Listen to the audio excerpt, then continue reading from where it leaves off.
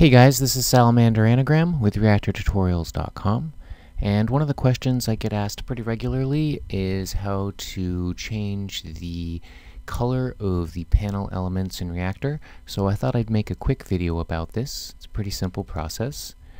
And to demonstrate, I'm going to add a knob to the interface.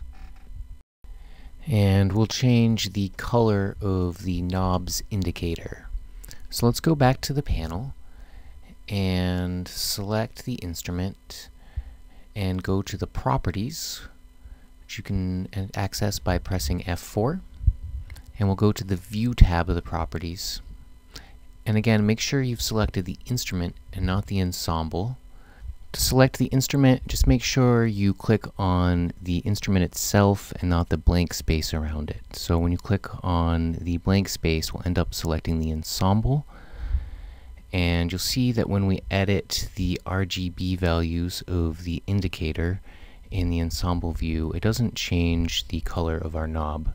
So we want to select the instrument, and now editing any of these values in properties will allow us to change the color of the panel elements on our screen.